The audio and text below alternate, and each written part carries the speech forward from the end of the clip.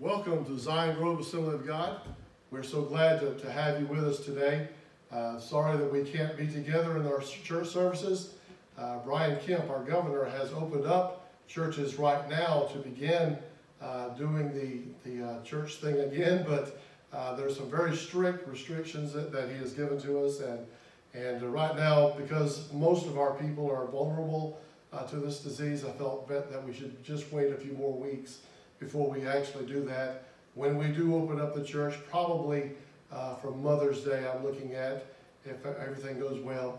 But when we do open up the church, we'll have some guidelines for you to follow, and things will not be as normal yet.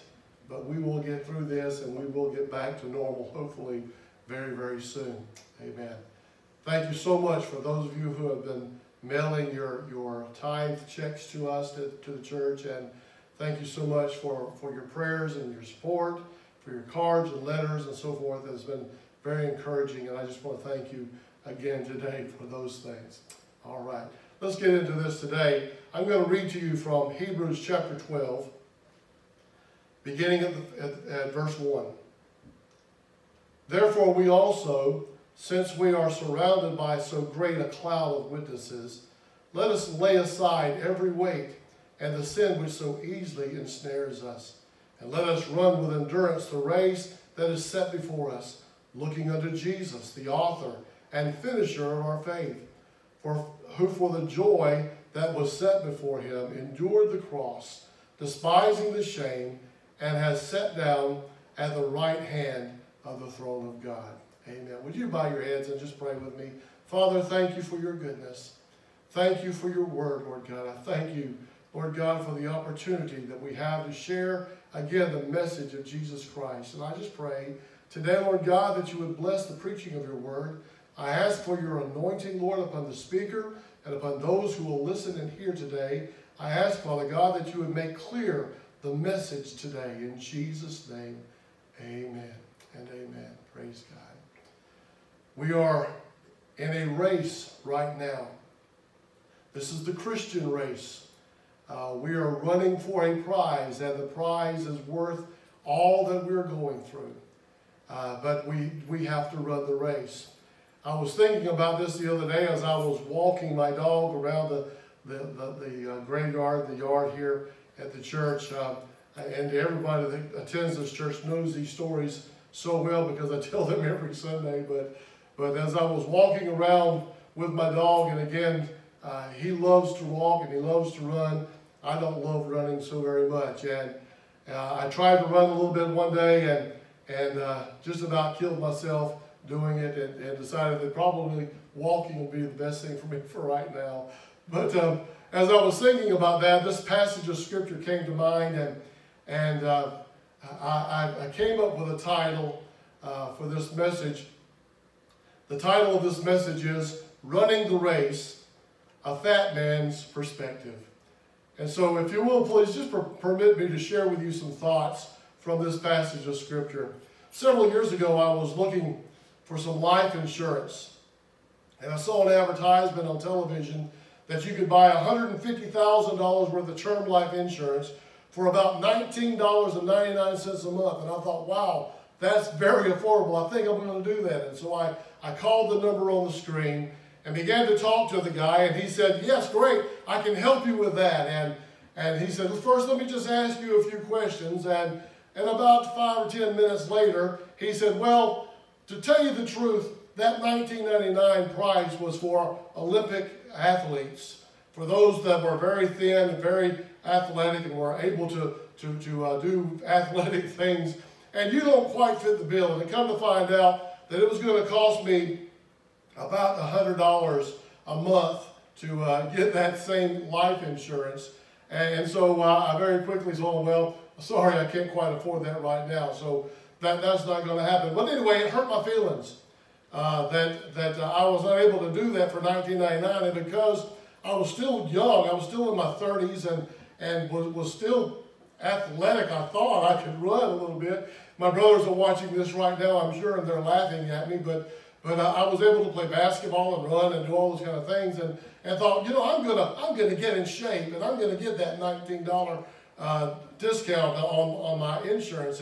And so I began to make a plan to do this. And so I thought the best thing to do would be to get up early in the morning and to begin running. And so I set out and I found my course that I was going to run around the neighborhood and decided that 2 miles a day would be plenty for me. And so that's what I decided I was going to do. I also began a diet-a-thon in my church that Sunday. And if you don't understand what that is, basically I got up on a scale in front of the church and had someone look at the scale, and they wrote down that weight amount, and at the time I think it was like 250 pounds, which was heavy for me back then. Right now I would love to be 250 pounds, but I set out that I was going to lose about 30 pounds in a month. And I had them pledge me by the pound of how much they thought that they wanted to pay if I could lose about 30 pounds. And I told them that I was going to do my very best, and I was going to do what I could to lose that weight and get ready and get in shape so that I could get that better price for insurance. Well, there are some things that I discovered while I was running those 2 miles. And I think you need to really understand, and again, my brothers are laughing because they know how I run. My run was actually a jog, and if you want to be truthful about it, it might be a slow, fast walk. I was doing about a mile in 15 minutes or something like that, and so it was not a very fast mile. And so as I was doing this, I was beginning to understand that this running thing was not really for me. And I've got some thoughts about running the race, which in a fat man's perspective. And let me just say, the first thing that I come to understand is that there is no such thing as a runner's high. Runners talk about it all the time, how they love to get out and how peaceful it is to get out and run, and they get to this certain place when they're running, and it's just a high for them, and there's solitude there, and there's peace there, and they get this exuberance while they're running. Well, let me just tell you, from a fat man's perspective, there is no such thing as a runner's high. Our scripture tells us that we are to run with endurance this race. Let me just tell you, there's no place in the scripture that says that running the race is going to be fun. The race before us is hard. That's why Paul said that we had to endure it. The Christian walk or the Christian race is not about how much fun it is. In fact, when we look back at our text at verse 2, we find that Jesus endured the cross and its shame. In Galatians chapter 3, verse 13, it says that Christ has redeemed us from the curse of the law, having become a curse for us. For it is written, cursed is everyone who hangs on a tree. Jesus loved the idea so much that he cried in the garden, let this cup pass from me. We can't begin to understand that moment as the Son of God looked forward to that place where the sins of the world would be placed on him. And he understood that God would not look upon sin and that they would be separated. And in that moment he cried out, oh my God, let this cup pass from me. We can never even begin to imagine what he went through on that cross.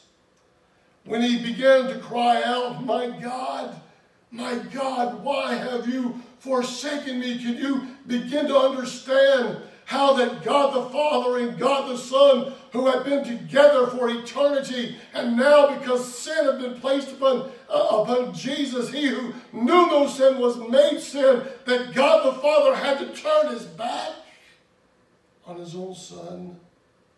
We can't even begin to imagine what he was going through.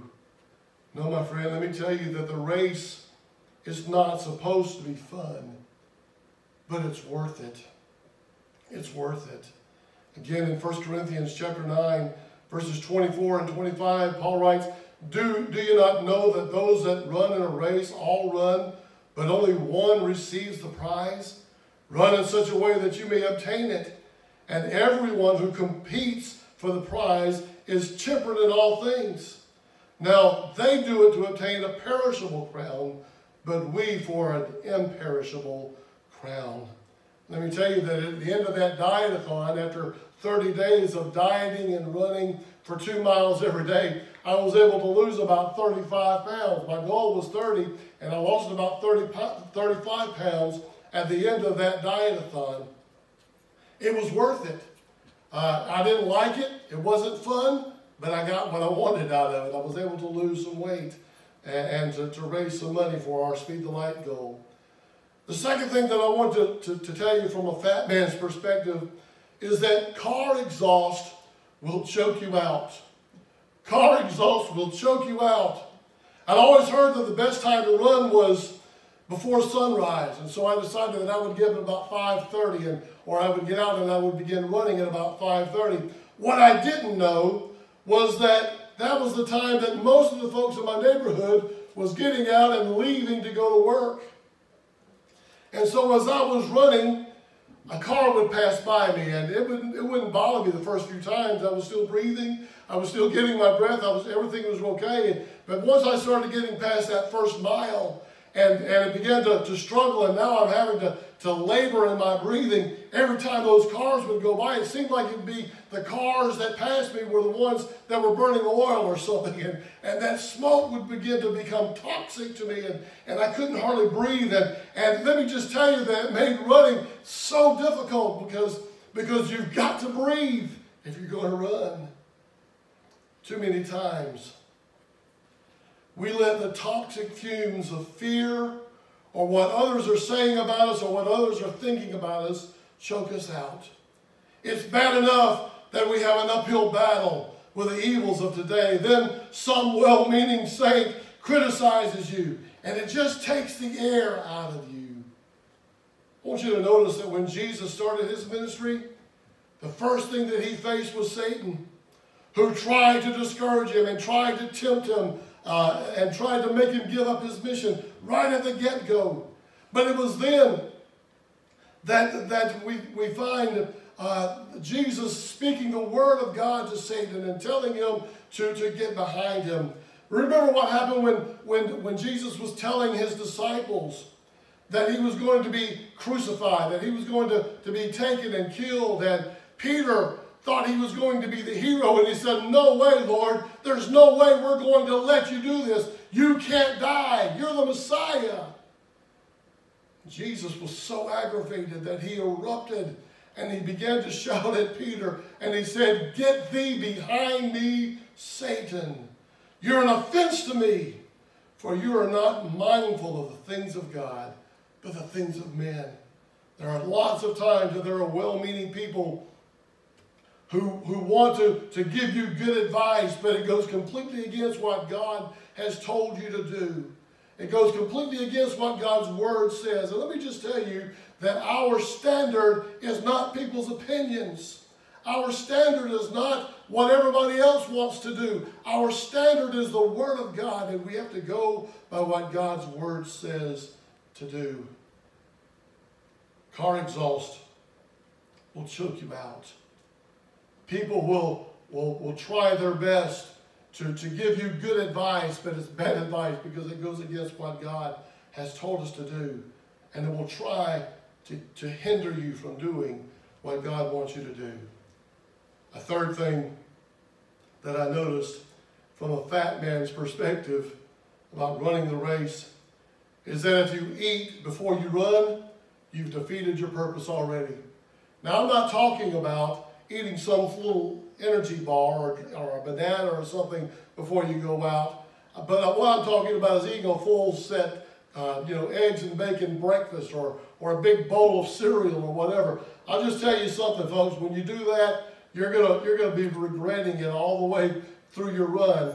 And if you're able to keep it down, you're gonna wish you got rid of it because it's not a fun thing to try to run and jerk all that food around while you're running. You just can't do it. There comes a time when you have to decide if you're serious about this race or not. Our text tells us to lay aside every weight and the sin which so easily ensnares us.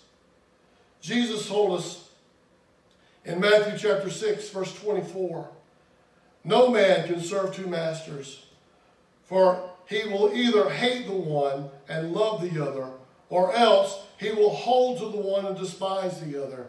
You cannot serve God and mammon.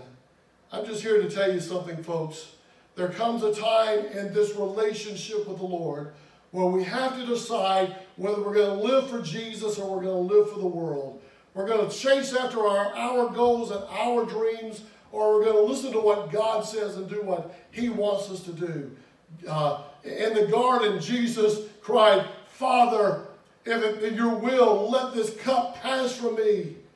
But then he continued and he said, but nevertheless, not what I desire, but your will be done in me. That's the prayer that the Christian needs to pray every single day. Because let me just tell you, my will so many times goes against what God's will is. We have to be careful for that. And so let me just tell you again, folks, that eating before you run will defeat your purpose from a fat man's perspective. I said it in my first point. Running the race is not always fun, but it's worth it. Jesus told us about that in these last days. He said in Matthew 24, verses 12 and 13, that because lawlessness will abound, the love of many will grow cold.